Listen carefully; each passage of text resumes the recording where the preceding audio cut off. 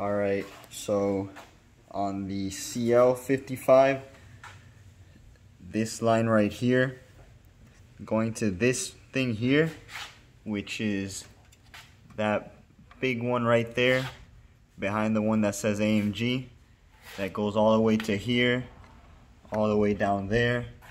You can see the size of it here. It goes all the way down there. That's the heat exchanger for the CL55. See that one comes here and that one there. Let's see, focus. That hose there goes to the intercooler pump.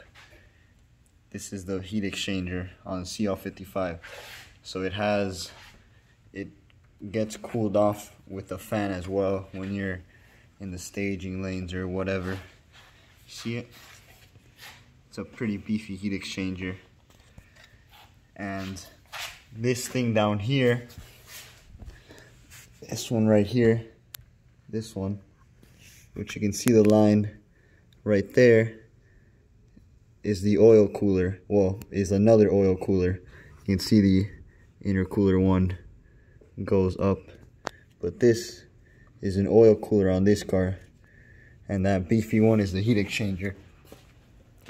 But on an S55, this one right here, you can see it, that one that's similar to the one I have, is this one right here, is a heat exchanger that goes in the front.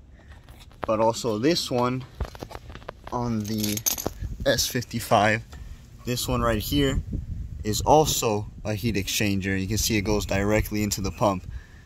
So the S55 has 2 heat exchangers and 1 oil cooler, and the CL has 2 oil coolers and 1 heat exchanger.